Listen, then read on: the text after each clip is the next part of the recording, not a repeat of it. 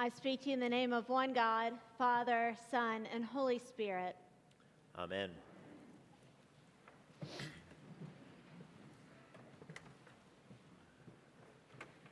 Christians around the world have spent the past few weeks on quite a journey. We spent Advent preparing the way of the Lord, decking our halls, trimming our trees, making straight the path for the coming of the Christ child. Then Christmas arrived, and we rejoiced at the birth of Jesus. We exchanged gifts in honor of the gift of love that God has given us in His Son, as we embraced the spirit and generosity of St. Nicholas, and as we kept watch with the shepherds and sang with the angels.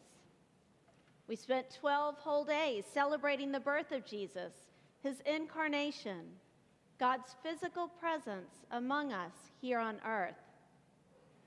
And if you're like me, then you spent the snowy Friday, the Feast of Epiphany, clearing the way for a new season, packing up the Christmas decorations with more than a little sadness as all of the bright colors, the nativity scenes, the twinkling lights got stored away until next year. By last night, as we moved our last boxes into the attic, I felt a little bit like the three magi after a long cross-country journey. But wait, there's more.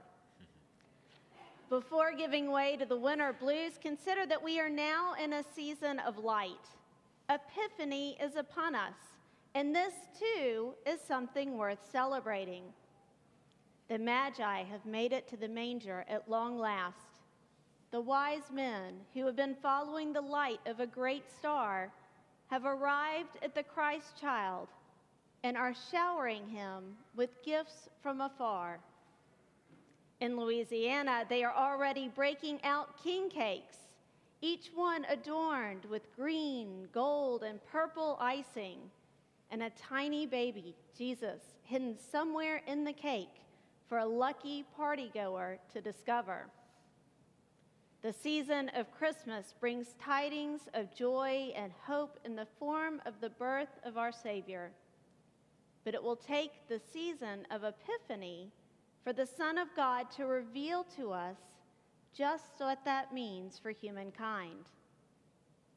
Just the word Epiphany gives us a clue of what is in store for the season. To have a great epiphany is to have that aha moment when all becomes clear.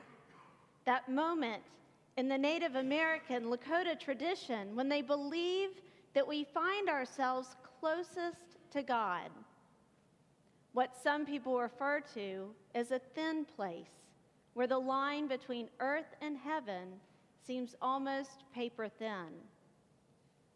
As a wise man reminded me this week, an epiphany moment is one in which your heart sings, "Eureka, I found it." An epiphany is that moment when all becomes clear, when the light bulb goes on, when mystery is unveiled and all begins to make sense. Our lectionary will take us on a multi-week trek, marking the moments in which Christ is revealed to us, when God sheds light on who and what our Savior brings. Today we mark Jesus' baptism at the River Jordan, when the Spirit of God descends like a dove and a voice calls from heaven, "This is my Son, the beloved, with whom I am well pleased." That is a pretty big epiphany, if you ask me. Generations later, we can tell this story with measured emotion, but just imagine for one moment that as we gather around our baptismal font to baptize our three newest members into the body of Christ, just imagine the Spirit of God descending upon us and a voice booming from heaven, and tell me you wouldn't fall out of your pew.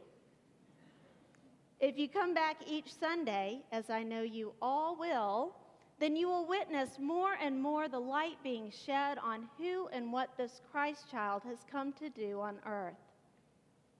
Just as Advent is a journey to Christ's birth, Epiphany is a journey through Christ's ministry and our mission as members of his body.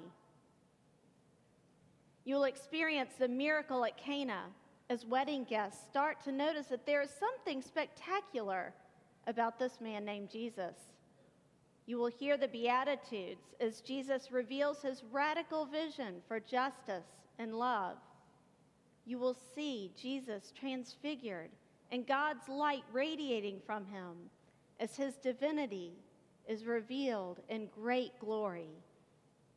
This is big stuff. The power of God's light shining through his Son as he embarks on his ministry is full of wonder and awe and power and mystery. The key theme of Epiphany as we endure our longest and coldest nights of winter will be the overwhelming and wondrous power of light. A light that can guide kings from afar on a journey across countries to encounter Christ, the true light which enlightens everyone, the light of all people, the light that shines in the darkness as God comes to dwell among us, a light that shines through each of us as children of God, made in God's image. As I try and capture the essence of this journey during Epiphany, I find myself pondering a story that has made a profound impact on my understanding of the power of light to overcome darkness. This past year, a parishioner invited his friend to one of our small book studies to share her story of mission and ministry and community engagement in Memphis. Our youth pilgrims, in turn, got to hear this story as we gathered for worship in the Holy Isle of Lindisfarne this summer. And I'd like to share it with all of you today as we enter Epiphany together. The story is of a person sitting at her kitchen table on one of those moonless nights in which the darkness of a backyard feels as thick as a blanket covering the earth in blackness. From the warm glow of her kitchen, the woman gets up to let her dog out one final time before going to bed. Just as she opens the back door, the woman is overwhelmed by the light that is spilling out from her kitchen into her backyard. As she stands at the threshold, she marvels as the light shines forth from her house into the night. But the darkness of the night is unable to cross into her kitchen. The light conquers the darkness, not the other way around. As we renew our baptismal vows this morning, I challenge you to consider the vows that we will make in the context of our journey of Epiphany. We have the agency to choose, as the Magi chose many years ago, to be guided by God's light. This will require an inquiring and discerning heart, much will to persevere, and courage, and a healthy dose of joy and wonder. With God's help, we have the power to spread light into the darkness, to be powerful witnesses of God's love, and to bring others into the fullness of Christ's peace and glory. But it will take a dramatic turn on our part, a turn to Jesus Christ, in deed as well as in words.